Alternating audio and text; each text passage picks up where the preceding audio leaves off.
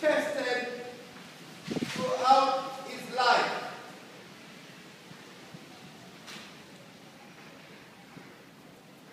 Was tested throughout his life. And we want to go to the earliest beginning. The first real introduction to David. You can say whether he was being tested by God or being tempted by the devil. But I want you to see how he withstood it. Go to 1 Samuel chapter 17. 1 Samuel chapter 17. 1 Samuel chapter 17. 1 Samuel chapter 17. Let me know when you have found it. Remember, always come to church with your instruments of warfare.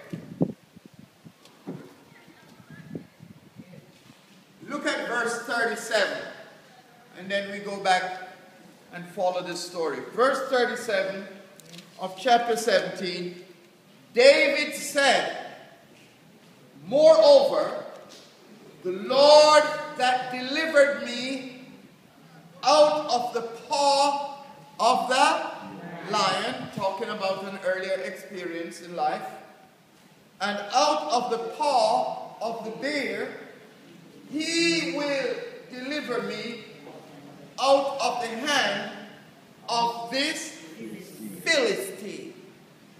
Who was the Philistine? Goliath. Huh? Goliath. Goliath. Was David a great big warrior at that time? Was he 9 feet something like Goliath was?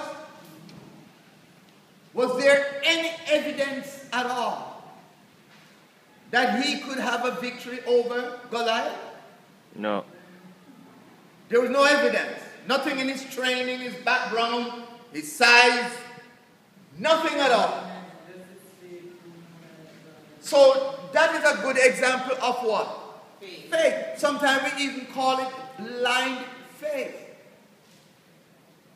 Some of us see by our eyes. Hello? When we see something, we believe it, don't it? But this is blind faith. He believing in something he can't even see. Let's go back to the first chapter, the first verse of chapter 17. This must be one of the most told true stories in the world, don't it? Every child knows about the story of David and Goliath. You think it will get so boring that we'll stop teaching it in church? We'll stop preaching about it? Never. Okay. Because it just exemplifies faith.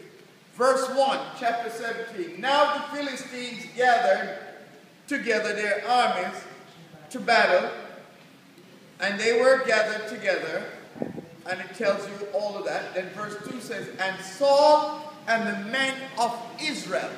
Who are the Philistines fighting against? The men of Israel. The Israeli. The armies. Matter of fact, not just one. The armies of Israel. Who was king of Israel? Saul. Saul. They were gathered together. And if you go to verse 3, we're just skipping through in the interest of time. And the Philistines stood on a mountain on one side, and Israel stood on a mountain on the other side, and there was a valley